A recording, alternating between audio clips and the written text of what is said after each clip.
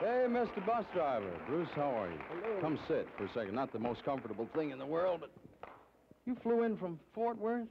Yes, and I want to thank you for inviting me out. I get to rest tonight. Well, that's good. You can take a night off. In the 5 years since you and I last talked, what's the furthest you've been away from home? I think maybe London. Did life in the process change for you? Did your taste in clothing, food, pleasure, pastime, intellect, people you met, anything change in your life? I think everything has changed. Mostly the way I think about things now. It's all fun. It used to be all work, work, work. Now it's all fun, too. Even the work is fun. It's a sign of age, Bruce. By George. Was Hey Baby the first hit you ever had? Yes, it was. Did it come as a surprise?